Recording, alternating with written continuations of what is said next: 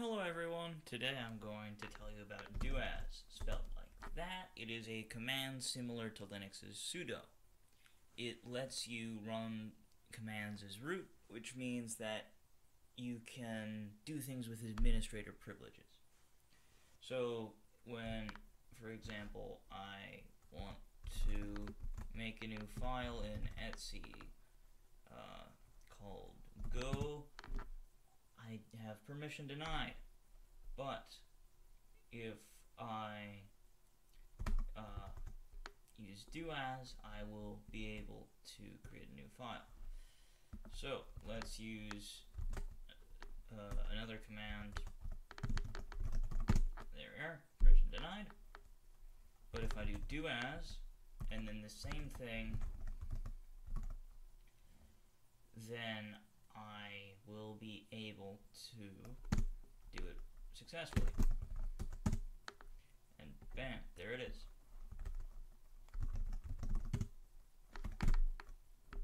Permission denied. But let's try it with doas. Works.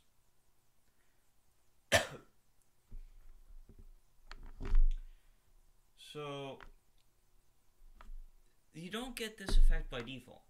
You have to edit etsy/doas.conf, and in here you have a configuration file. It has the following syntax. You choose who to permit, and then you do the user. So let's say I have a user called me, so I'll say permit me. And let's say I want to let my brother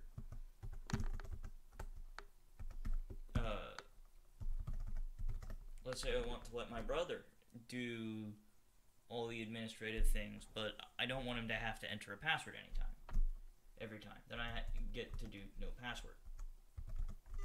But let's say I want to make it really easy and give a whole bunch of people the same thing.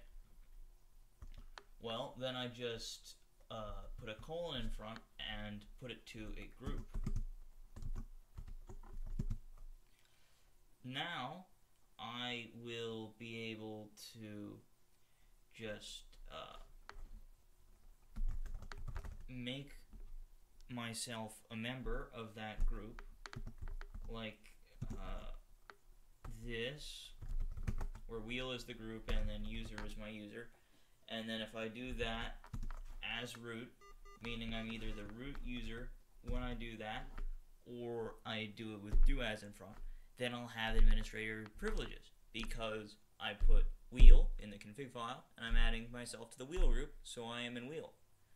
Since all wheel people are able to access things with superuser privileges, superuser being administrator privileges, then I will be able to do everything as root. Do as.